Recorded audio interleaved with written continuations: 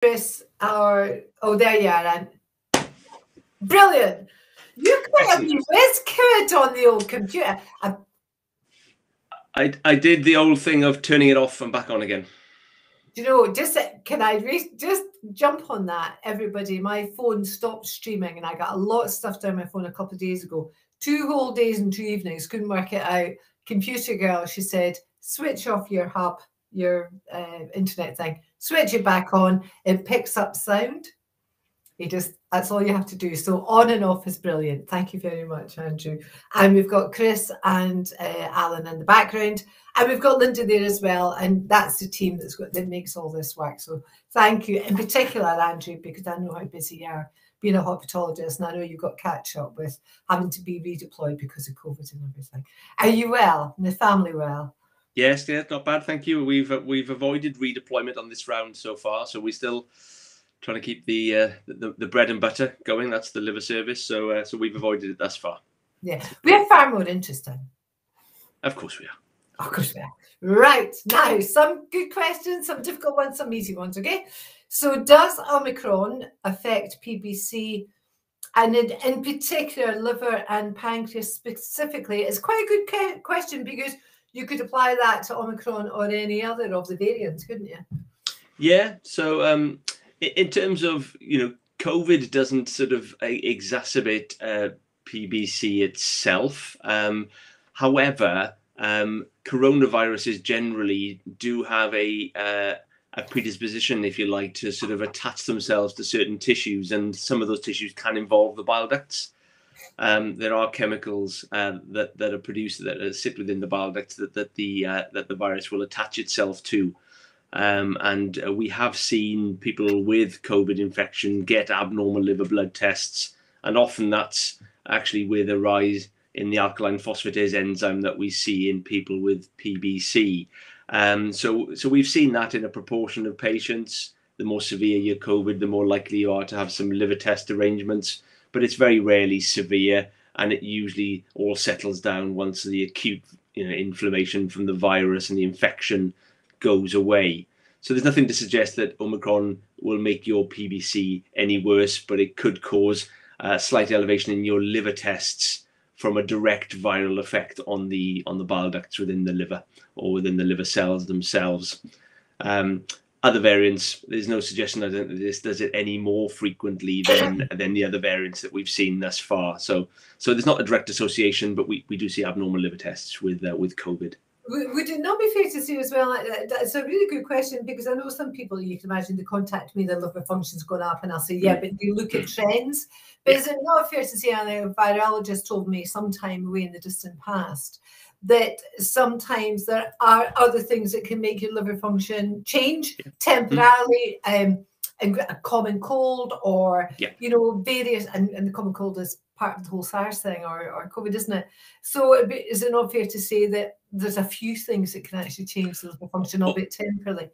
Absolutely. I mean, much broader than just a discussion around Omicron and COVID is as you rightly say, so medications, other viruses can cause inflammation of the liver, just generalized infections from bacterial to other viruses.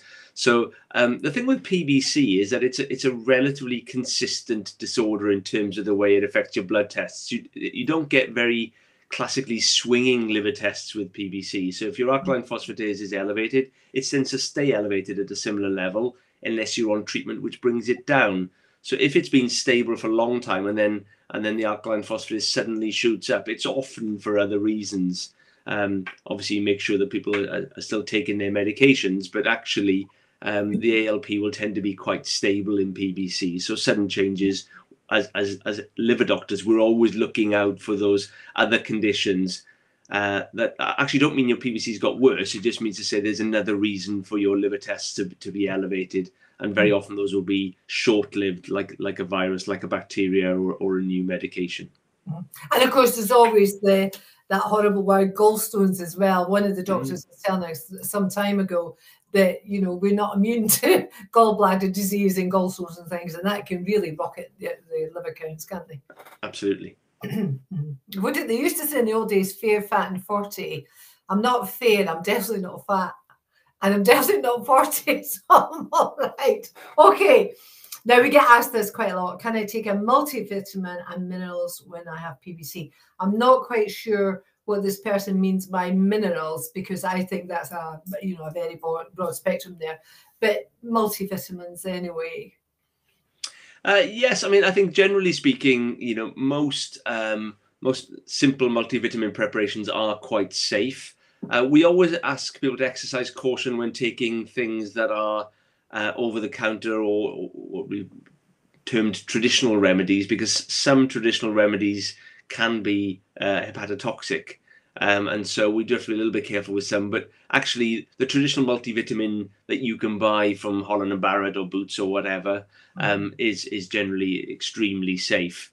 In terms of what would the vitamins you would particularly need if you have PBC, the biggest one really is vitamin D. And I think it's important to remember that NICE, which is one of the regulatory bodies, recommends that all of us living in the UK should be taking vitamin D in the winter. Because we produce vitamin D from our access to sunlight. So I know up in Scotland you get even less than we do in Wales. And so it can be quite important, certainly through the winter months. And if you are naturally very dark skinned, then some people need to take that in the summer as well. So a bit of additional vitamin D doesn't do any harm. There's actually been a bit of interesting work around whether vitamin D deficiency makes you more likely to have severe COVID, interestingly enough. And that might be one of the reasons why people from Southeast Asia and India and Pakistan seem to suffer from COVID in a more severe fashion. It's not completely fully explored, but certainly having a low vitamin D isn't generally very good for either your immune system, and nor is it very good for your bones. So the main importance of having lots of vitamin D in your diet, in your system, is so that your bones are healthy, because we know that people with PBC can suffer from thinning of the bones and even frank osteoporosis and early onset fractures. So yeah, multivitamins are fine as long as they're from a reputable source. But the main thing is just think about your vitamin D. Is this something the hepatologists check when the patient comes in, or do you feel that it's on the patient to ask? It's a really good question about vitamin D assessment. And I think we probably don't do it as often as perhaps we should. I think the NICE recommendation is still a relatively recent one within the last 5 to 10 years. And I think we know that the risk of having osteoporosis, so that's the most severe form of thin bones, is increased in PBC if you have jaundice or if you have cirrhosis. If you haven't got jaundice and cirrhosis and you've got a good calcium intake in your diet, and you undertake regular weight-bearing exercise, coming back to that movement and medicine thing again, Collette, how important that is for your general health and well-being, is that actually the risk of osteoporosis is relatively low if you don't have cirrhosis and you don't have jaundice. But I think at the same time, it's good health advice to be taking plenty of calcium in your diet, getting out into the sunshine as much as you possibly can, and in the winter months, taking some vitamin D supplementation won't do you any harm. And check, I think it's worth saying to people to check the diet, because I think most of us, if not all, get a DEXA scan every 10 years or so. 5 years or 10 years. That's 5 years, I think. And it checks your bone mass. But this time, they're now giving out quite lengthy questionnaires before your DEXA scan. And yeah, I was quite surprised that in my diet, I didn't have enough calcium. Because I don't like milk and that kind of thing. So now I have a bit of yogurt. But she said even an extra slice of bread. But I wrongly thought what you ate as a child set the way your bones were going to be. And it didn't really matter. But she said it absolutely does matter, your ongoing diet and keeping your calcium topped up. So you raise a valid issue there. Don't assume, all the good stuff has all happened. We still have to keep topping it up, don't we? Yes, regular calcium intake is the single most important thing you can do, as well as supplements and vitamin D in the winter months. So I think, it's absolutely essential, because your body needs the calcium all the time. So if you've got a low calcium intake, it's certainly worth increasing it. It doesn't have to be milk, as you say. Other dairy products will be high in calcium. And as I say, breakfast cereals, bread will also contain calcium as well. As an additional supplemental source. So there's lots of ways of getting additional calcium into your diet if you don't like traditional milk or you've got lactose intolerance. Yeah. Okay. So somebody's saying they have AFib, atrial fibrillation. Now, I'm not good at medical words. and I have been prescribed a blood thinner. Will this affect my PBC? No, there's no suggestion that will be harmful to your PBC at all. So I think PBC is not what we call a vascular disorder. It's not due to blood supply issues, and blood thinners will neither make it better, but nor will they make it any worse. The medications, typically people are on warfarin, but there's other tablet medications that sometimes people take for to thin the blood when you have atrial fibrillation. That they're all extremely safe in liver diseases. Some of the newer blood thinners you have to be a little bit cautious of when you have the most advanced form of liver disease, what we call decompensated cirrhosis. So that's where you've developed ascites or hepatic encephalopathy with quite significant cirrhosis. But for the vast majority of patients, even the newer ones are safe, and warfarin, as long as it's closely monitored, is the appropriate treatment if you have atrial fibrillation. So yeah, I wouldn't have any concern about being on atrial fibrillation in terms of the impact on your PBC, because it shouldn't have any. Yeah, it's also fair to say, I mean, people with PBC, we get other things, don't we? We get loads of other things, you know, thyroid disease, you know, AFIB or whatever. And I suppose the consultant who's caring for you has to take a balanced view as to what is safe, you know, what might need closer monitoring if you had a particular medication. I mean, I suppose in some people it can be quite complicated, but it's about risk and benefit really at the end of the day, isn't it, Andrew? It is. And I think the other thing to say is that we mustn't neglect our pharmacy colleagues in this. They have a fantastic, they play an enormous role in the NHS and in healthcare generally. And so whenever a doctor prescribes a medication, then you'll normally take along, or the pharmacist normally ask you what other medications you're taking, and they will do that. That's an extra safety check, if you like. So you get an expert in all the different complex interactions that can occur to sort of make sure that all your medications are safe and above board. So there's a couple of different safety checks in the system, really, to make sure that that medication is A, appropriate for you, and B, doesn't interact with other existing conditions or other medications that you might be taking. Yeah, you raise a good point. I think chemists, pharmacists are maybe underused in boots, and you know, the ones out in the shopping centres. They are highly qualified people, and so please don't hesitate. You can make the appointments with them if you want a one-on-one, or they'll speak to you at the end of the counter. But it's very, very worthwhile checking with them too. They know what they're talking about. If they don't know, they know where to get the information. That's for sure. They certainly so do. there's a very good question here, and we get asked this a lot.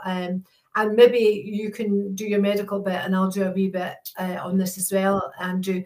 One of my relatives has PBC. I'm 39 years of age. I keep well. I'm not showing any signs or symptoms. Should I be tested for PBC as a precaution? Yeah, it's always a good question, isn't it? And I think we don't have the evidence, in all honesty. I think, you know, the probability of you having PBC just because you've got a relative with it is still very, very low. So it's still far from more likely that you won't have it than you will. So if you don't have any symptoms, then it's not currently, evidence-based that you have to get tested for PBC.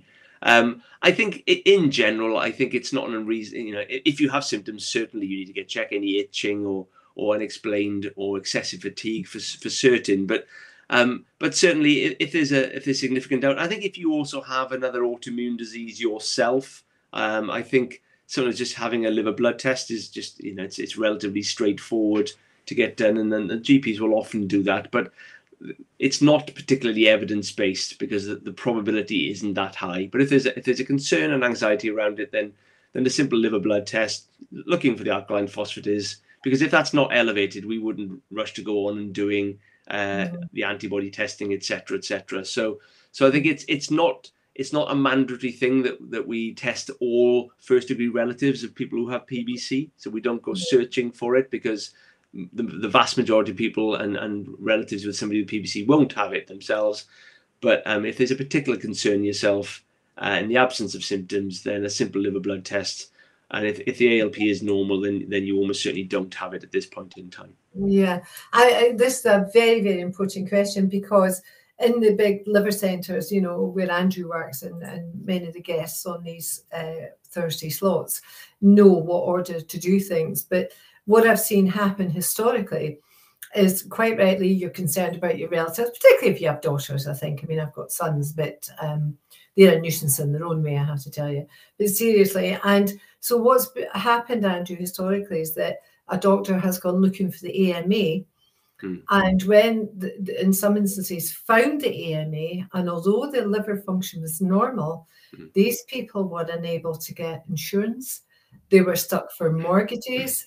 It caused those kind of problems. And on top of that, they were living with the psychological, emotional fear, looking for symptoms, etc. So it's quite complex. And I'm pleased to hear you say, Andrew, that they would now look at the ALP, because if that's normal, end of story. So I think maybe it's something worth writing about in the newsletter, because if you go looking for the antibody, it's there, but you may never develop PBC, but it can cause you all sorts of other problems that you actually just don't need in life. What do you think, Andrew? Is it worth writing about this? I think it is, yeah. I mean, I think it's the reason it's a grey area, and this often sounds very strange when you speak to people about this and say, well, why wouldn't you look for something if finding it earlier might be helpful? And the reason for that, and this is the same argument that applies to all sort of cancer screening programs as well, is that sometimes you can cause people harm by looking for things when they're not there. Yeah. And if the probability of that thing is actually low risk, and in the absence of symptoms, the risk becomes lower, then, as I said, you can end up engendering emotional harm, sometimes, not so much with PBC, but in the olden days when we used to do biopsies, that could potentially cause harm to somebody, couldn't it? You know, and then there's the emotional distress, and then there's the practicality aspect of sometimes it can affect life insurance, etc., etc. It shouldn't do, but you know, a lot of insurance companies will just give you a blanket no. So it can create lots of additional problems, and so it's that tension between trying to pick up conditions where they might be at an early time point and not optimal for treatment, whilst at the same time not engendering additional emotional or physical distress. So coming back to the ALP again, as you've rightly pointed out, Collette, is that you can have a positive AMA, but if your ALP is normal, we don't regard people as having PBC at this point in time. That might change in the future if we have some other fancy tests to be able to determine very early PBC. But if your ALP is normal, we would not put people on medication as things stand at the moment. And we wouldn't give people a diagnostic label of PBC with a normal ALP. So the ALP is far more useful. And it's an easy test to do. Primary care doctors are very familiar with requesting liver function tests. And even though it's not strictly speaking directly indicated, usually if you have a chat to your GP, say, like, I'm just a bit worried that this could be something for me, they'll normally do it. They'll normally do a simple liver blood test panel for you. And if that is normal, I will put it to the back of your mind.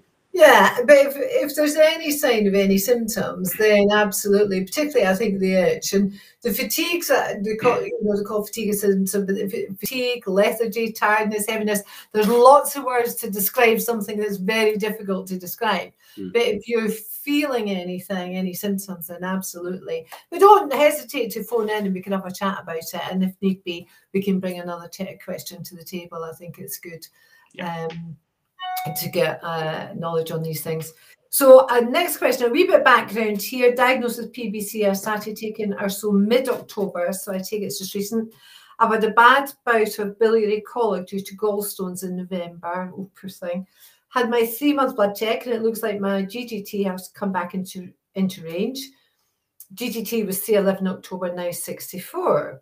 Okay. Is it something to be concerned about? Am I a non or partial responder, or is it easy, too early to tell? And how long does it normally take for your results to come back? Okay, so there's quite a lot in there, isn't there? Okay, so first of all, if you're having recurrent problems with biliary colic from stones in your gallbladder, because that's what biliary colic is, then unless you've got lots of other health problems that would mean an operation would be very high risk, it's generally a advisable thing to do to get your gallbladder removed. Okay. Once we always say if you find stones on a scan incidentally, don't bother the gallbladder unless it's bothering you. But if it starts to bother you, it's nearly always advisable to get the gallbladder taken out, because you will tend to suffer from problems, maybe periodically, but they will tend to come on over time, and you'll get bursts of quite unpleasant pain. And sometimes, if they get stuck in the pancreatic duct, you can get pancreatitis, and that can be even more nasty. And sometimes you can get a stone stuck in the bile duct and you can become jaundiced from it and have to have an ERCP, which is an endoscopic procedure. So if you're having recurrent problems with gallstones, please get it looked at, and ideally get yourself in front of a surgeon via your GP or your hepatologist to have a discussion about having your gallbladder removed. In many people, it's done as a day case operation these days, or people are in out the following day. So it's nothing's no risk, but it's a very common operation that has a very quick recovery from. So please get, I would advise anybody who's having problems with that to get it sorted out. In terms of the gamma GT, although gamma GT is an enzyme that often mirrors the ALP in terms of, in other words, it's related to problems of the bile duct, the gamma GT can go up in people who don't have problems with the bile duct as well. And it's not something that we use as part of what we call our response criteria for PBC. So we would not, when we're assessing your response to urso treatment, or whether you're on obeticholic acid as well, the gamma GT is not part of that panel of assessments. So that wouldn't be useful in determining whether you're a responder or not. We don't officially call somebody a non-responder of urso until they've not responded at 12 months. Okay, so that's an important thing to remember. Although generally speaking, 90% of the improvement will occur within the first 6 months, you kind of get a bit of an inkling at 6 months whether people are responding. And some people will actually respond quicker than 12 months, sometimes quicker than 6 months. But certainly 12 months is the optimal time point to check whether you're a responder to your medication. And so it might be a little bit early for that for you, and we wouldn't use gamma GT for that purpose. There was a third part to the question, wasn't there, Collette? And the third part was in relation to... It says, am I passionate about it? And how long does it take normally for your results to come back? So liver blood results are, depending, if you haven't done as an outpatient, they will normally be processed that day or the following day, because they don't have to be done instantaneously. And then the result, if it's from primary care or community clinic, then because they're considered non-urgent results, because they're not inpatient results, then they will go back to the doctor within 1 to 2 days. So blood results are virtually always available within 3 or 4 days. And then it's a matter of just, if a letter's had to go back to the GP, for example, and it goes through the post, that might be a few more days. But certainly if you're talking about a week, 10 days, the blood results will always be available. It's then a matter, I suppose, of whether the doctor at that end, how busy they are with other things in terms of whether they've been redeployed or et cetera, but that might engender a little bit of delay, but certainly the blood results will be back within several days. Yeah, and I think it's worth saying as well, going back to the point about the GGT, because they looked at the GGT in the old days, days. Just so as you know, I've been diagnosed with PBC 28 years this month. Right, so I'm come from the very old days, and your GGT was very important. But to this person, you could ask about your ALP, your alkaline phosphatase. I think you did mention that, didn't you? Yeah. So that's what they'd be looking at. And they also look at trends, remember. They won't look at one set of blood tests. They always look at trends. But the other thing I want to say, and I stress to everybody again, I'm not a doctor, and I wouldn't pretend to be a doctor, but I just pick up little things.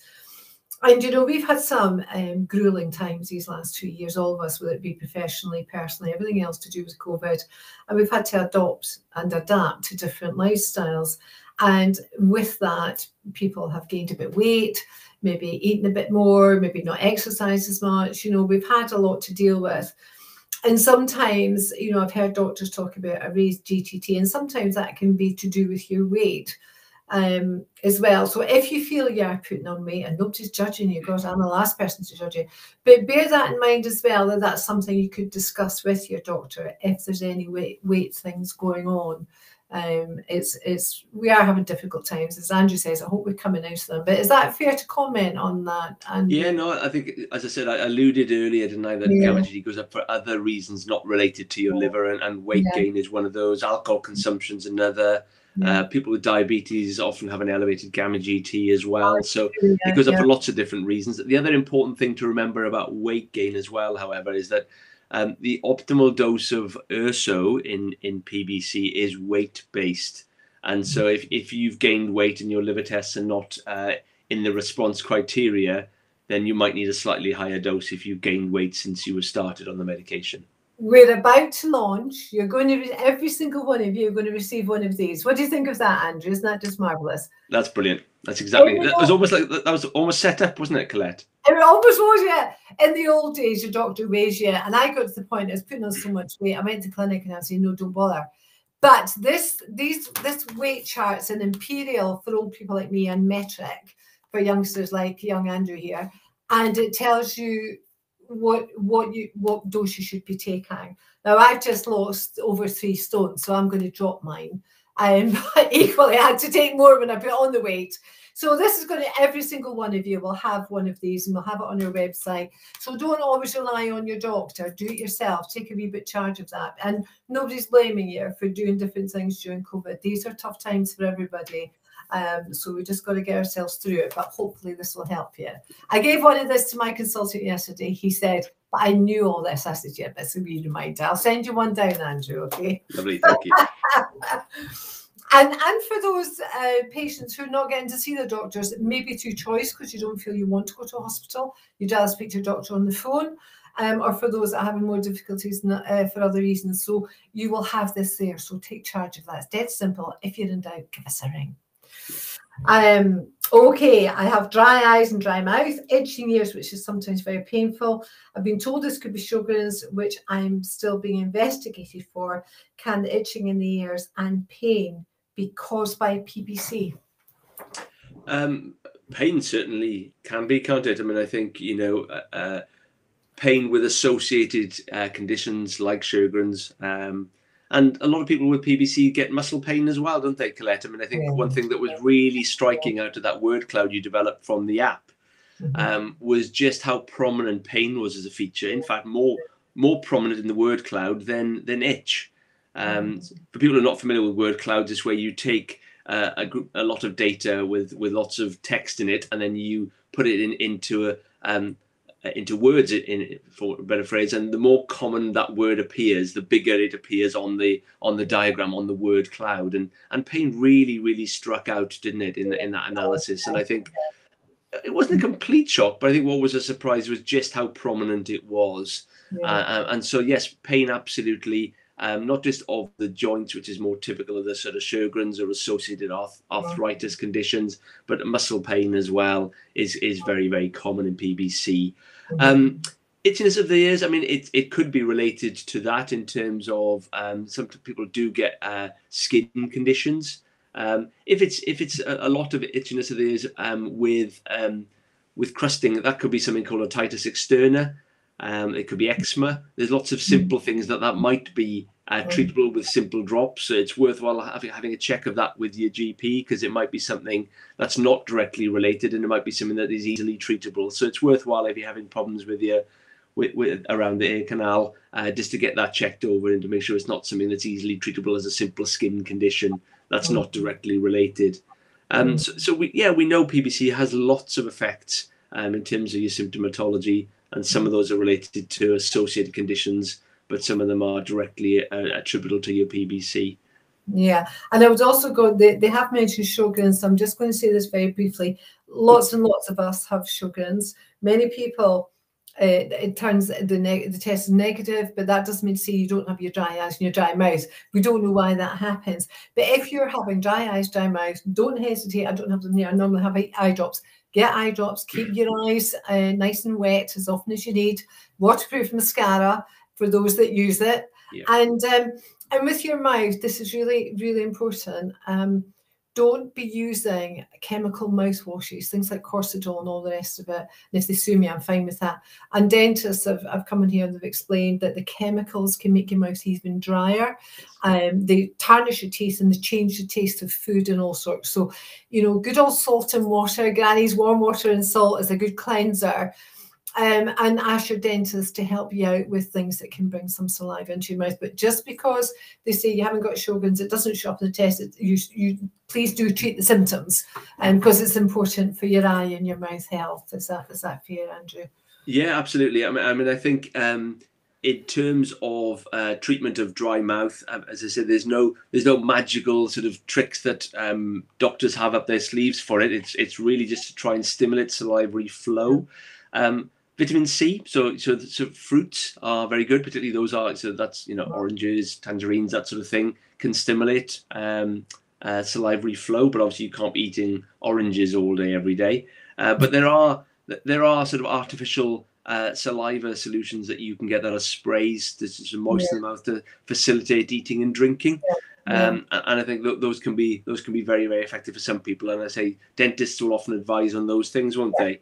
Yeah, they absolutely will. Yeah, but they can be really, really helpful at trying to minimise that unpleasant sensation of dry mouth. For dry eyes, then simple viscous tears, which are basically just effectively artificial tears, are very effective to stop that grittiness, which can be really quite unpleasant.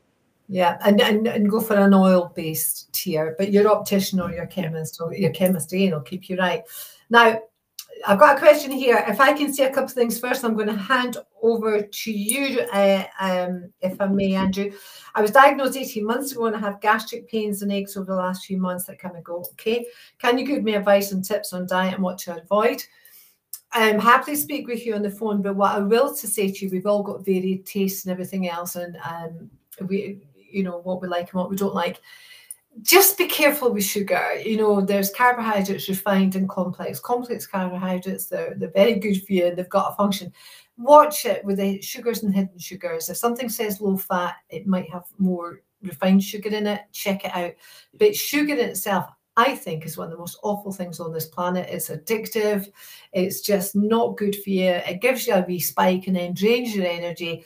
Just for diet purposes, a bit of everything and a bit of what you fancy. If that means a biscuit with a cup of tea at night, or if that means a wee half glass of wine, then do it. It's the excesses that's the problem. It's just keep it balanced.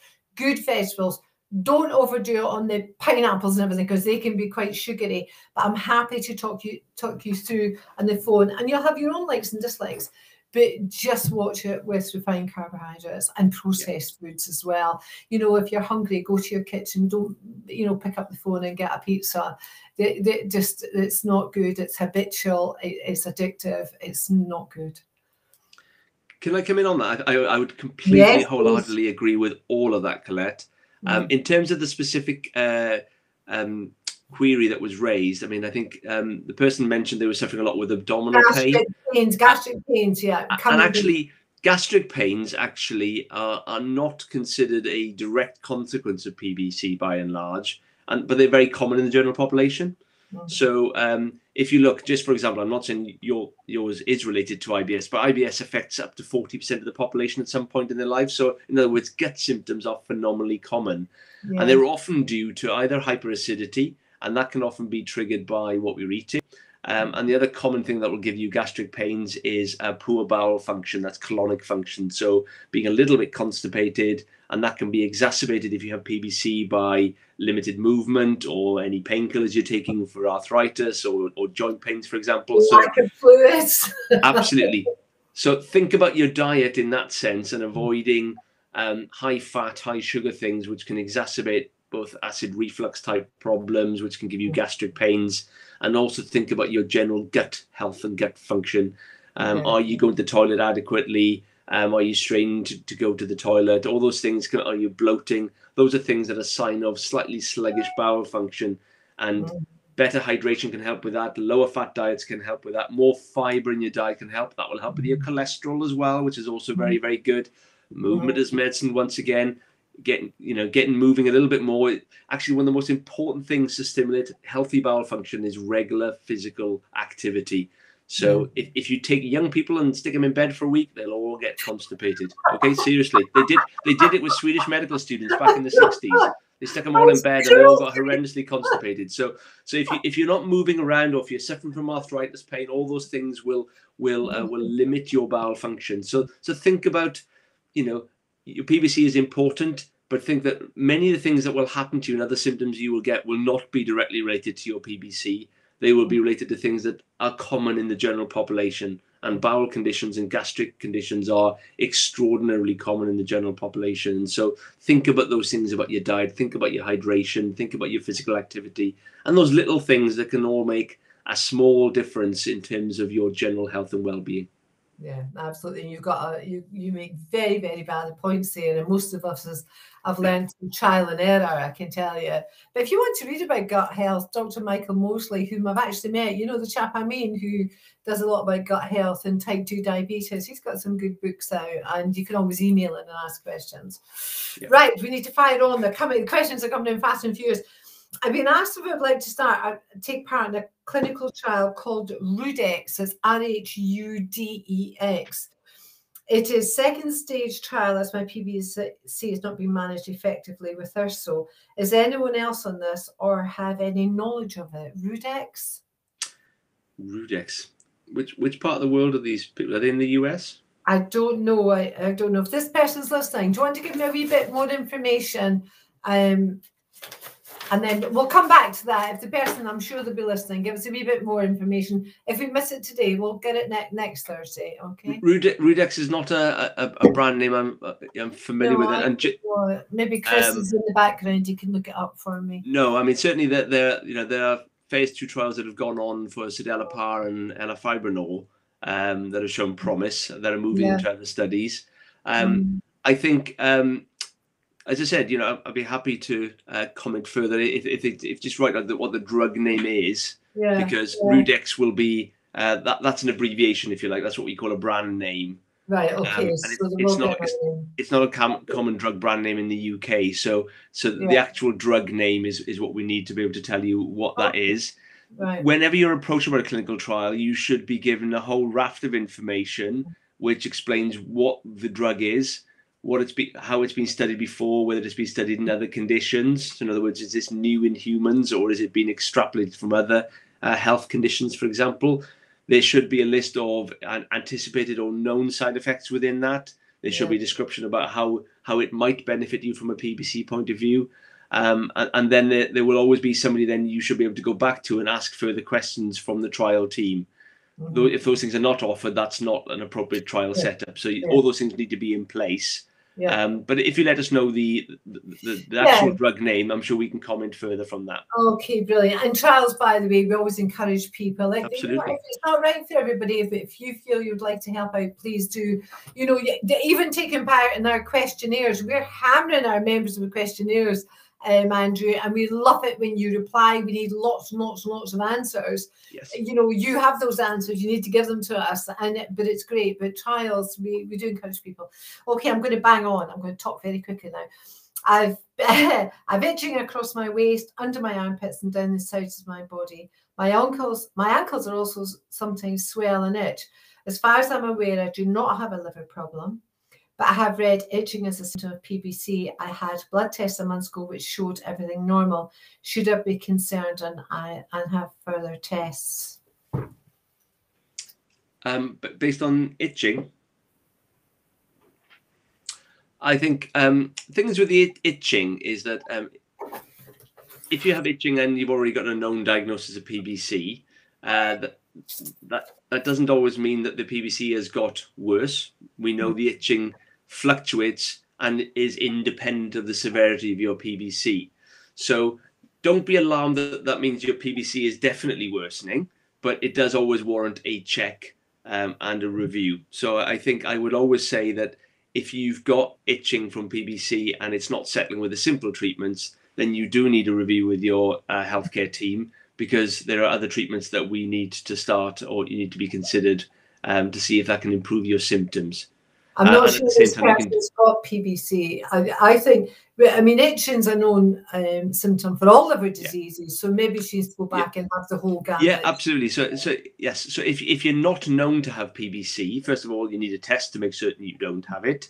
But as Collette says, itching is, although it's more common in PBC than in lots of other liver diseases, it can be seen in any chronic liver disease. And interestingly, we see it quite a lot in fatty liver disease, in the fatty liver trials. We've seen, even without cirrhosis, we've seen a lot of itching. When you ask people the question, you sometimes get results that perhaps initially surprise you. So yes, itching can be, and it doesn't have to be related to liver disease either. There are skin conditions that can be associated with itching. So if you don't have a diagnosis, see your GP as the first point of call. They can do some simple blood tests to see if you have some abnormal liver blood tests. They can check your skin over to see if there's any other skin conditions. Other common things, if you just got itching without a known liver disease diagnosis, is think about what other things you're using in your home environment. Any new detergents, powders, etc., etc. Anything new that's in your household environment that could be triggering itching, because it's often a cutaneous reaction from something in your home environment. So you know, there's all sorts of manner of things to consider. But if it's really troublesome, then your GP would be a good first point of call. Yeah, or a dermatologist, what have you. But on that, the home environment, what you're saying, you're absolutely quite right. And I know this happened to me many years ago, and I couldn't figure this out. And there was nothing medically different.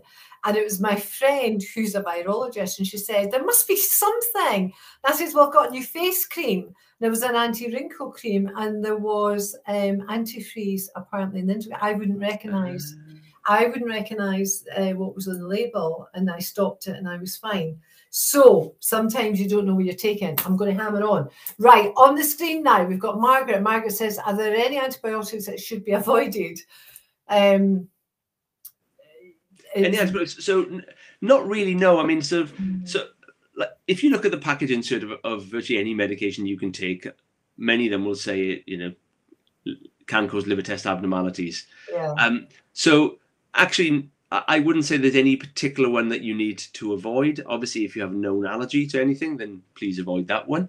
But certainly, while some antibiotics cause liver reactions more commonly than others, having PBC doesn't make you more likely to have a drug reaction.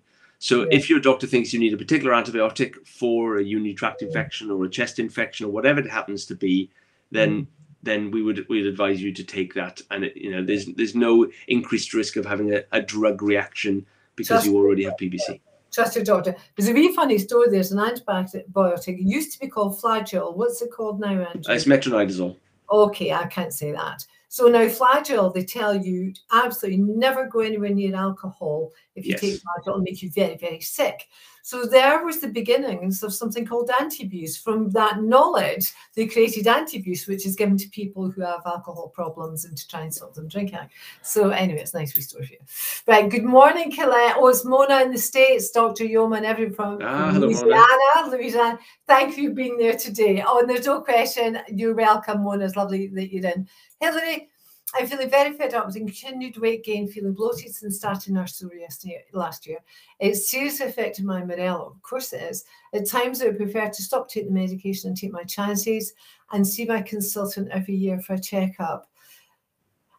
I know what she means. This happens to some people, but there are ways of dealing with it. I was unfortunately one of those people. It was in the days where they said there was no correlation, but some doctors will say there is. It's I think a shame, isn't it? Yeah, I think we don't truly know what the mechanism is, but certainly some people certainly do put on weight on her. So it does seem to be worse in the first 6 to 12 months of treatment. And it does seem to balance off thereafter. So if you're relatively early into treatment, it may well can't, you know, settle down and you might not gain any further weight. The other thing with weight gain is, as Collette kind of alluded to as well, is that it's quite a non-specific thing and it can occur for lots of different reasons as well. So sometimes when people are diagnosed with PBC and put onto treatment, there's other things happening as well. As I say, if you're suffering from arthritis or suffering from profound fatigue and you're less active, understandably, because of that, and that will also promote weight gain.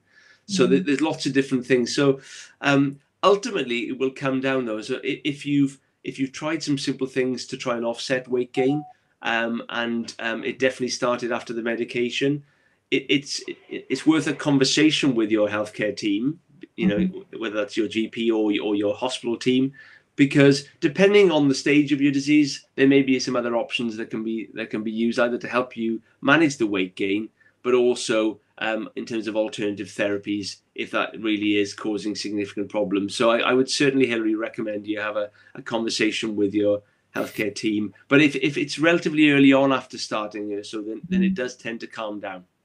It does, and it's also worth saying there's lots and lots of genetic companies making Urso now.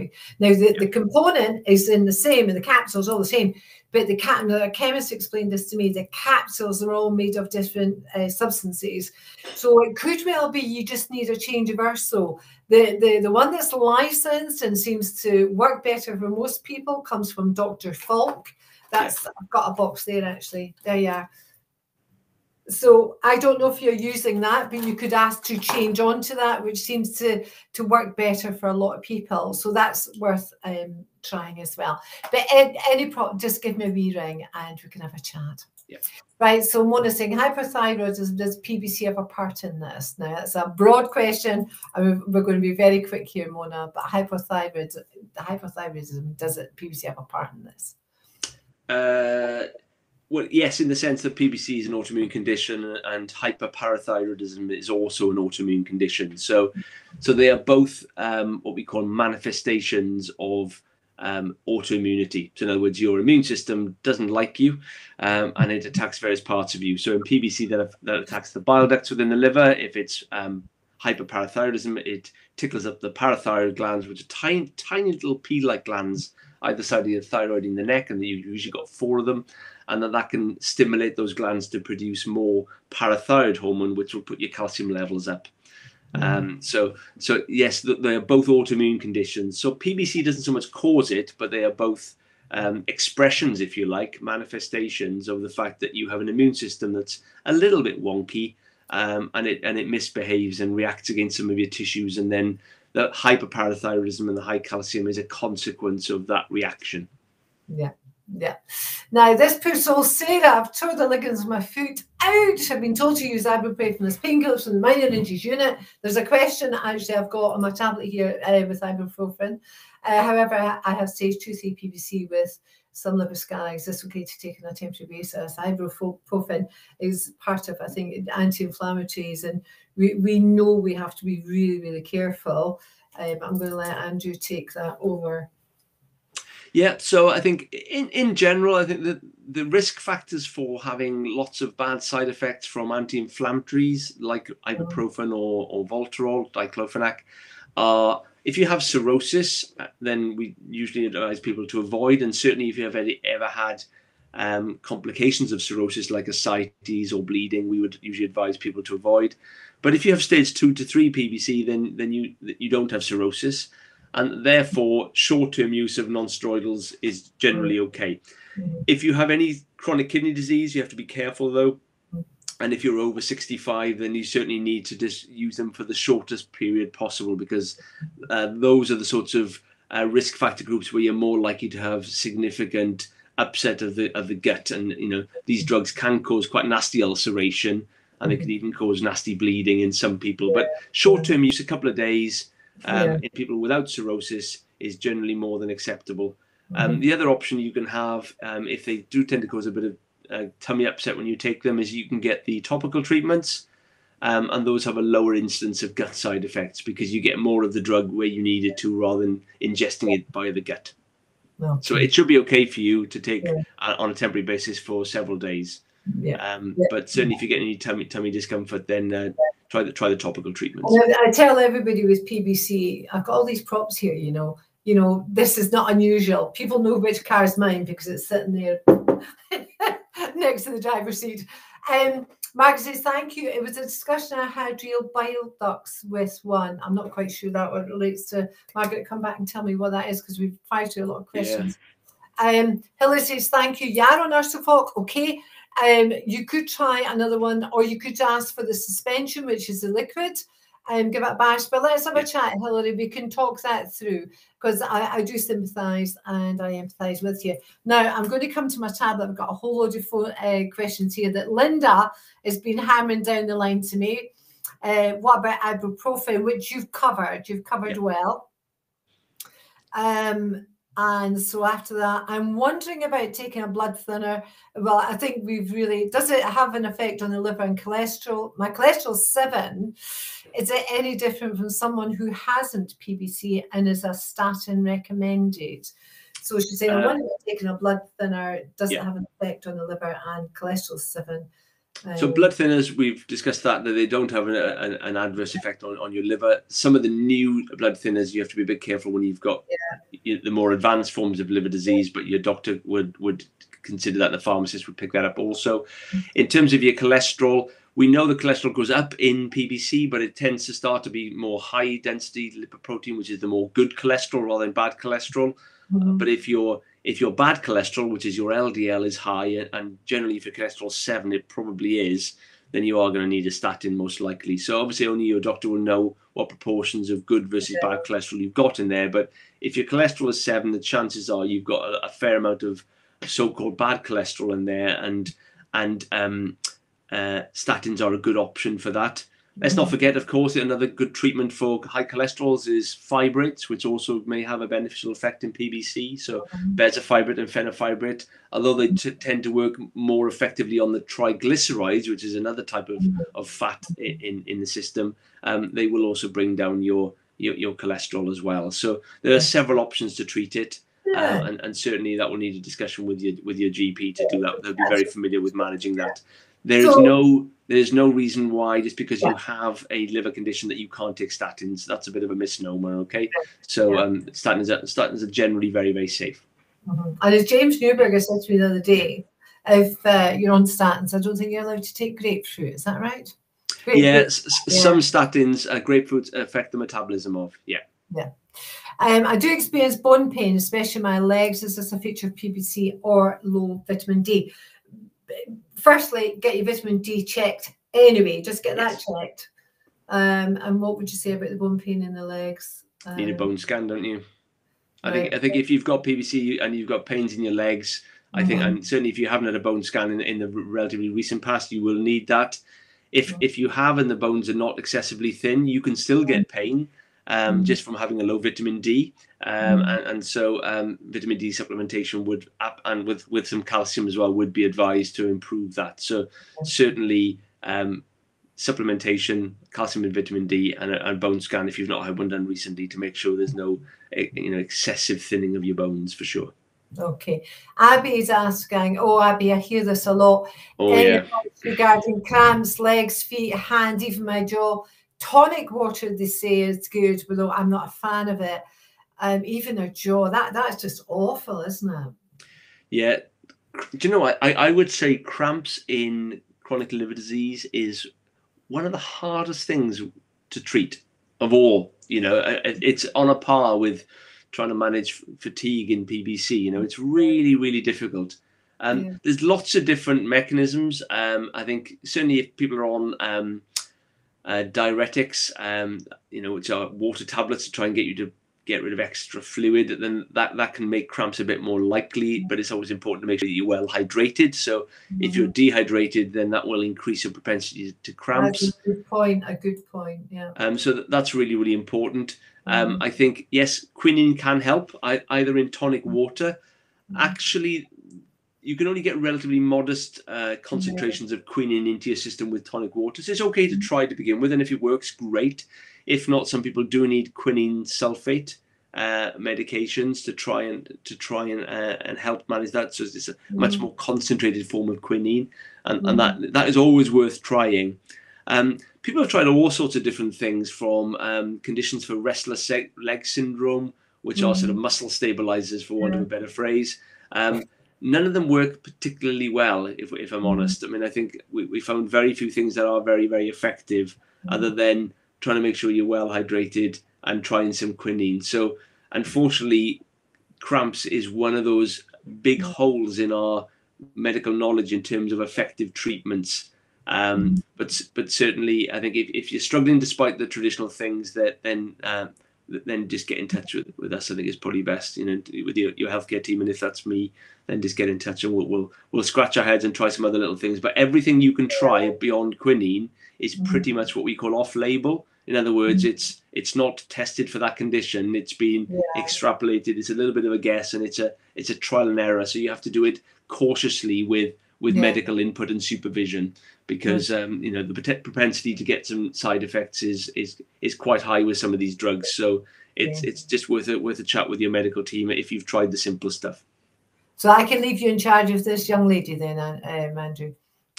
Because she's your patient. I'm sure she is. Oh, he's gone. Oh, Abby, I'm really sorry he's gone. He'll come back. Right, while he's coming back, somebody's asking, is there a difference between the original Urso and the generic? If Urso has stopped working, would you mind trying the original, which I believe is Urso Folk? Why not? Absolutely, why not? It's more the casing that can cause issues. for some people, but why not? You have absolutely nothing to lose. So whoever asked that, I hope that answers your question. And I know that Andrew would say yes, because this has come up before. I'm just going to chat on until he comes back. Bless him. Oh, poor Abby. What makes the ALT rise? Mine has gone from 601 to 674, despite cutting out alcohol completely, eating healthy, lost 10 pounds. Good for you. Fantastic. And regular gym user, currently on our show. Okay, we'll flip that to Andy. If by any chance Andy can't get back, we'll have to hold on to these till next week. But I will make sure they get answered for you. I'm in London, diagnosed in December. Should I be seen by a gastro doctor, a liver specialist? If you can, go to King's College or the Royal Free. Royal Free is in the north, King's College is in the south. So if you're able to get to those two, one of those two liver units, that would be ideal. There will be specialists elsewhere, but let us know how you get on with those two hospitals. I don't know if you're South London or North, but they are specialist liver clinics, and I would highly recommend those to you. I'm going to keep how can I deal with fatigue, please? It rules my life. Oh, bless you. I understand 100%. And the people behind the scenes here today will tell you what a green-faced, tone-faced woman I was with my fatigue. And I've been fatigued most of my life. And you're going to think I'm mad, but I'm going to tell you something. Movement is medicine. So when you're tired, and I know the tiredness is like walking in tar, it's you know, my hair's long because blow drying it is a nuisance. And if it was shorter, I'd have to do it every day. You can help yourself absolutely by, you know, movement is medicine, whatever suits you, walking, a little bit of exercise, a good diet. But I would really quite like to speak to you because we can do things for fatigue. But before, you know, I would like you to phone me and you'll get me through the office.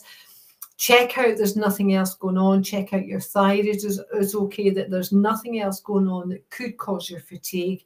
And then we can look at how if you build up, and I'm not using the word exercise, it's not a particularly nice word, but movement is absolutely medicine. And if you can do a bit of something every day, whether that's walking up the stairs and down again, and then doing it half a dozen times, or out to the gate and back, or a few lampposts. I've seen people start off because people have been so fatigued that they can't get themselves about. So we can talk about that, but there are things you can do. I can't make it go away, but there are things we can do about it. So I hope you feel you've answered that question, but do phone me and we can talk through some more. So somebody's come back. So Medigene is developing Rudex as a modifying agent for the treatment of autoimmune diseases. Now, I haven't heard about this. According to the firm, Rudex can bind to the CD80 protein. Right, okay, so it's quite complex. I'll fire this over to Andy. If he doesn't come back in today, and I'm not sure, I know he will be trying. He's a good lad, is Andy. But if Andrew can't get back in today, I will make sure this question is asked of our doctor next week. I don't know who we have on next week, but we will certainly keep that. And so Linda has sent a message saying Rudex versus placebo and PBC on NHS Health Research Authority. Contact name Michael Stiess, Stiess, sponsored Dr. Falk, GmbH. So I don't know, but I suspect. There we are, young man. Brilliant. I don't know. I don't know what happened there. It completely froze, so I had to log back out again. Sorry. Right, so I've answered a couple of questions myself because it was movement is medicine, etc., etc. So I'll go back. So what? But that scared you off. Yeah, no, you haven't scared me off, Abby. I'm just looking at the chat box stuff. Yeah, I mean, so one of the things we would check would be things like magnesium, calcium levels, etc. Check for some simple things. And so I think it's worthwhile. It's always worthwhile getting those extra sort of macronutrients checked. There's a couple of sort of oral sort of amino acid supplements. There's one called taurine, sometimes helps some people. So it's very much sort of all experimental trial and error type stuff. But if they're that troubling, then let's have a conversation. Yeah. You raise a good point, macronutrients. Are you okay for a few minutes, Andrew? I'm fine, yeah, absolutely. Oh, brilliant. Abby, you've raised a very good point and something we hear about over and over. Let's see if we can try and yeah, Andrew, I mean, how do you feel about writing for the bare facts about this? But what I would like to do, and Linda, I know Linda's in the background there, people like Esther, one of our very prominent volunteers, she suffered this, and of course she's a lot better. She's had a liver transplant. But maybe we could be asking our members what helped you, and we could be sharing this information. So Abby, anything that you come up with that you feel is helping, maybe don't cure it. And there's a message here from Jean, of course, magnesium. We could maybe get some tips and get an article, get some doctor's comments if you're happy to give us some comments, and then let all of you put your tips in on this article so we can share some information. Would that be reasonable? Absolutely. I think, the more knowledge, we can share about what's worked for people, the better. There's a couple of studies out there. People have tried little bits and pieces with very, very variable success, but what works well for one person just doesn't work well for the next. So the more shared experience and knowledge we can gather, I think the better for these really challenging areas, because this is definitely one of the really challenging areas within hepatology. Yeah, and it's the same as the itch. What works for one doesn't always work for the other. And some people don't respond to medication, but goodness me, they find that putting Epsom salts in the bath is a trick. So let's just get on that. I know Chris is in the background. Chris, can you put that on the to-do list? Let's try and get this sorted out, if you would, please. I've got a great team behind us here. And he's coming in. You're it, boy. Right. I am. Aye, we're still going good. What makes the ALT rise? This is a belter of a question. Mine has gone from 601 to 674, despite cutting out alcohol completely, eating healthy, lost 10 pounds, good on you, and a gym a user, and currently on our So it's a good question, isn't it? You said ALP or ALT? ALT. ALT. So, I mean, 600 is much higher than you'd normally see with PBC. So, yes, you see ALPs 500-600, not uncommonly with PBC, but if the ALT is elevated in PBC, it's normally in the the low tens, 70s, 80s, or a couple of hundred tops. So it's always important to consider these sort of variant or overlap syndromes that people talk about. So could there be a bit of autoimmune hepatitis there? If it's a new thing, could it be due to a drug reaction or some other sort of process that's going on there? So it depends on how long it's been elevated for, but certainly if you've got an ALT of 600, then for me, if I was seeing that in a clinic, I would be considering, is there some other condition going on that's not just PBC, that requires a different form of treatment? Because that an ALT of 600 is really, is quite high. And so it does bring into play other conditions like autoimmune hepatitis or other things like drug reactions. So certainly, if it's that high, worthwhile having a conversation with your hospital team about whether the treatment you're on at the moment is the right treatment for that, and whether you need any changes in your treatment if it's not coming down, because that's the test that we like to try and get as close to normal as we can. Okay, and well done, you. I mean, you must be reasonably well if you go to the gym, you've lost 10 pounds and everything. So absolutely well done. But yeah, do say that there was a question raised here, and take it back to your team and say, could you know a bit more about it? I have more UTI after taking Urso. Is this normal? I have more UTI. Presumably mean urinary tract infections. Yeah, good question. There's no real mechanistic reason why you should have more urinary tract infections from it. I mean, unfortunately, females are much more prone to getting urinary tract infections than males for lots of anatomical reasons. I mean, I think so the drug doesn't suppress your immune system, for example. It shouldn't change the constituents of your urine, so it shouldn't alter your sort of urine to make that more likely. Generally speaking, I mean, I think you've got to be careful with certain medications and absorption, but cranberry juice can be helpful for recurrent urinary tract infections. Sometimes, some people, if you're having recurrent urinary tract infections, make sure it's not a chronic bladder issue, isn't it? So, again, if you're suffering from these very frequently, is there some other non-PBC reason for that happening?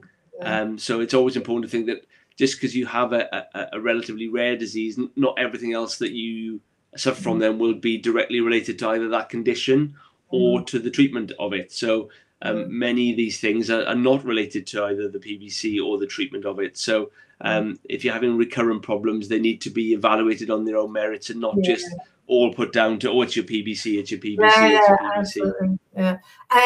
Brilliant comment. The lady who asked to read the ALT, it's the ALP she meant, so it's alkaline phosphatase. Okay.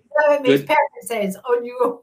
That's fine. Well, that's okay. That's good. It's good to get that clarity. And I think, so what I would say is that if you've been on your URSO for 6 months or more and your ALP is not falling, then you still need to have a conversation with your hospital team, because you will be, considered for second line treatments quite quickly with those sorts of numbers. So you may well need a obeticholic acid or other treatments if that's not effective for you. So certainly, if your ALP is greater than 600, more than 6 months after being on your URSO, I think that's a very strong indication for consideration of second line treatment. So have that conversation with your team. Yeah, do. And as I say, there's two there. There's OCA and then maybe a BC fibrate, but absolutely you seem to go. Now we're going back to this Rudex. So I've got a couple of things. Yes. Medigene is developing Rudex as a modifying agent for the oral treatment of autoimmune diseases. According to the firm, Rudex can bind to the CD80 protein. Ah, that's that one. Okay. Yeah. I've heard about this one. Yeah. Interaction with the CD28 protein receptor over the surface of the T cells, and thus blocking a signal pathway of T. God, I'm glad I went into accountancy and not medicine. Yeah. So I'd heard about these T cell ones. So T cells are immune cells, and obviously when you have an autoimmune condition, sometimes the B cells send the wrong. B cells produce antibodies, so they produce the signals, and they sort of they're sort of instructions to the other immune cells, and then the T cells tend to cause all the damage. So the B cells instruct the T cells what to do, and they do all the dirty work. So these sorts of things are to try and switch the T cells off from causing the damage to the bile ducts. So I think that's a trial that's being run within parts of the UK. I think Newcastle have got a yeah. So I think certainly, as you said, Collette, we're very keen for people to partake in clinical trials, and I think the team up in Newcastle have got a fantastic clinical trial set up. They run it extremely well. That they're very rigid with all the sort of necessary safety rules and reporting mechanisms to make sure it's all safe and appropriate. So yes, I mean, I think people are approached for these clinical trials when you haven't already responded to a drug, and so therefore, generally speaking, are part of what we would call a high risk population, and so therefore we want to try and find new medications to help both you and other people in the future. So as I said, there will be a list of potential side effects within that. I would again ask you to go back and do that. This is not some sort of Mickey Mouse study. This is a very plausible biological mechanism by which it might help people with PBC, and so would certainly, if you feel comfortable, that's the key bit. You should never feel coerced into a clinical trial, but read what the side effect profile says. If there's bits that you're not happy with, that you can have a conversation with the trial team, with the nurse or the principal investigators, as they're called at the site, and they can answer additional questions. And if you feel satisfied that the risk to you is low, and you're willing to proceed, then you can embark on it, and you'll be appropriately monitored by a very good trial team up there. That's fantastic. Well, we've come to the end of an absolutely fascinating afternoon. Brilliant session, Andrew. Thank you very, very much. So nobody asked about Paxlovid. I'm amazed. What's Paxlovid? Whether the new oral treatments for COVID. No, I've got a note. I forgot. What did you call it? So there's two therapies. There's molnupiravir, and then there's Paxlovid, which is the Pfizer oral treatment. They're both direct antivirals for treatment of COVID in the community. They're not widely available as of yet, but they're going to be available increasingly in the NHS across the UK in the week. So they've been approved by the regulatory bodies at the end of December. Yeah. And then there's usually a sort of a 90-day sort of period by which they're working out the logistics of making them available. So they will be effectively treatments for people at higher risk of COVID complications. So from a liver disease perspective, that's people with decompensated cirrhosis, so that's ascites or variceal bleeding or encephalopathy, or people who've had a transplant, or people with other immune diseases who are on immunosuppressant therapies. And you need to take the treatment within 5 days of a positive test, and you take it for 5 days. And it reduces your risk of hospitalization and severe consequences by about 80 to 90%. Now, brilliant, because it wasn't my list to ask you, but it was my list, which I tend to disregard. That's interesting, because people are being sent letters. I don't know anybody that's been sent a particular letter apart from me. And I was a bit miffed, because I thought because I'm just normal PBC, I don't have decompensated liver disease. I wondered why I was singled out, and then I thought, well, maybe I was wrong that PBC, all people with PBC should be offered this.